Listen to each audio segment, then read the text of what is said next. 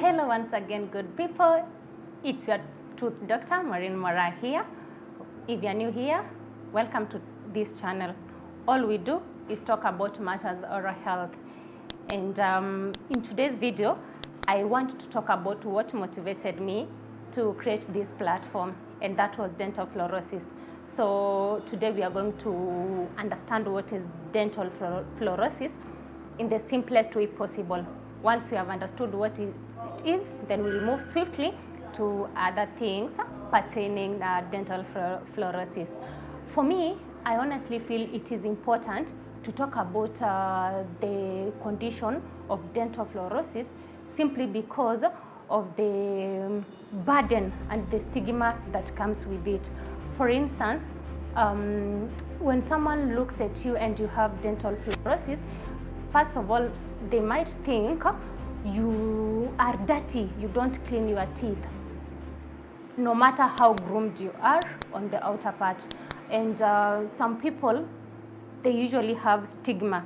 Akiwa kwa watu, they don't want to converse well, they don't want to engage with these people because they are minding about how this person is going to relate to them. Another thing that comes with it is lack of jobs.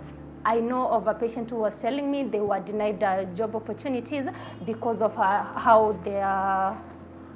his teeth were presenting.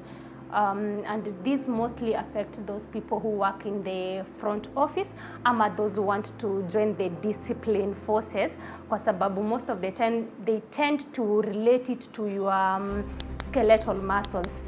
Another thing I think that comes with it is some people think you're on drugs, and it is unfair. So with that said, I feel like we should handle this thing called dental fluorosis. I know by now most of you are wondering what is this dental fluorosis. Simply, dental fluorosis is a condition that affects the tooth structure when we ingest a large amount of fluoride, and it happens mostly between the ages of 0 to 8 years, kwa sababu this is the period when the tooth is developing. So it usually happens over a long period of time. And since this channel we are all about simplicity, let us just call it staining. However, staining can be in two ways. When it affects the outer surface of the tooth, which is normally this outer part here, or when it affects the inside of the tooth.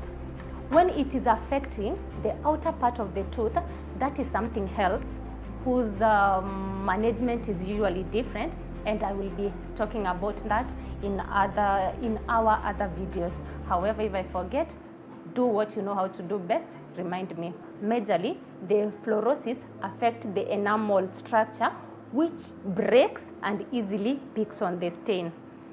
So where does this fluoride thing come from? Fluoride itself is a naturally occurring element, which is usually in stones or aqua rocks, whichever way you want to relate it. And then, on the other hand, we have water, which geographically, most of it is underground. So what happens when the water seeps through the rocks? It dissolves this fluoride ion, hence the presence of it in water.